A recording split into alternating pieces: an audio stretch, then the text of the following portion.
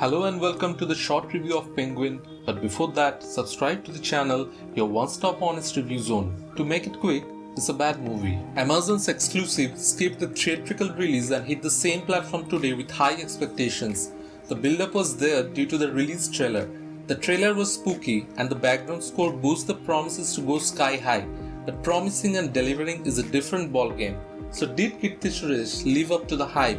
Let's find it. The DC enthusiasts would know the Batman villain Penguin, and it does have a striking similarity in terms of looks in this movie. It's a story of a mother who is ready to go any extent to save her children.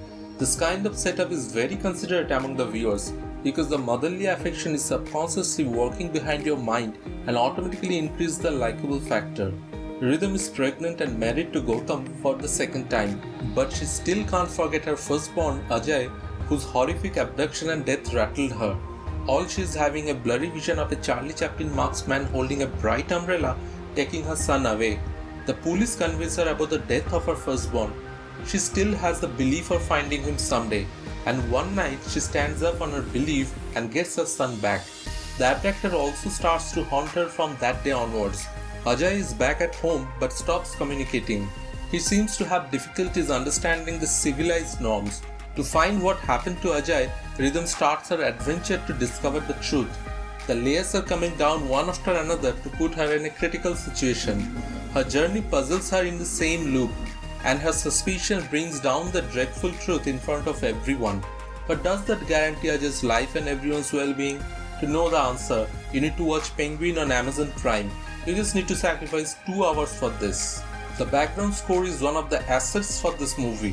Even it's a monotonous one and used on several locations, but still that goes appropriately with the scenarios. The music is not good enough and one can skip that. The acting part is depending on Kirti Suresh, and she will pick up some rave reviews for her acting. Penguin revolving around her only, and she used that opportunity well. No other human actors are noticeable in this forgettable thriller, but a special mention to Maddie the dog. The director tried his hands in many things here, but the result is disappointing. He can use color grading to create a haunting ambience, which he did in the first half, but those colors coming off in the second half make the frames dull. He took different references from various Hollywood movies like Friday the 13th and Mama.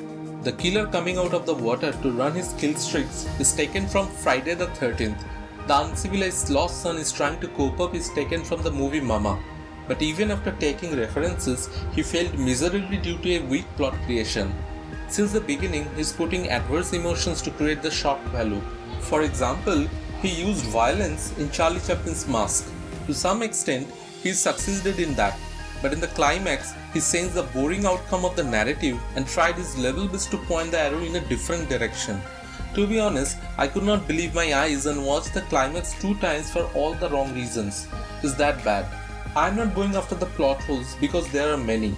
For example, the lost boy knew his abductor by face but still draw only Charlie Chaplin mask. He did not even show any emotions when he came face to face with the kidnapper. This could be a good movie because the director-writer Ishwar Karthik arranged all the elements but couldn't mix them up accurately. 5 things I like about the movie are: the background score. The BGMs of the movie used appropriately in almost every situation and will never feel disconnected. The first half. It is suspenseful and creepy. Automatically you will want to know the mystery behind the kidnapping. Cinematography. The vibrant color grading used accurately to create the ambience. Kirti Suresh. Her acting in this bad movie is laudable. Maddie. Yeah, he has done a better job than many actors present in this movie. My rating is 2 stars, and watch it only if you have ample amount of time. Else, just skip this one. Do you agree or disagree with me? Use the comment section below to let me know your views. Subscribe this channel to get more updates which will save your time. Thank you for watching it.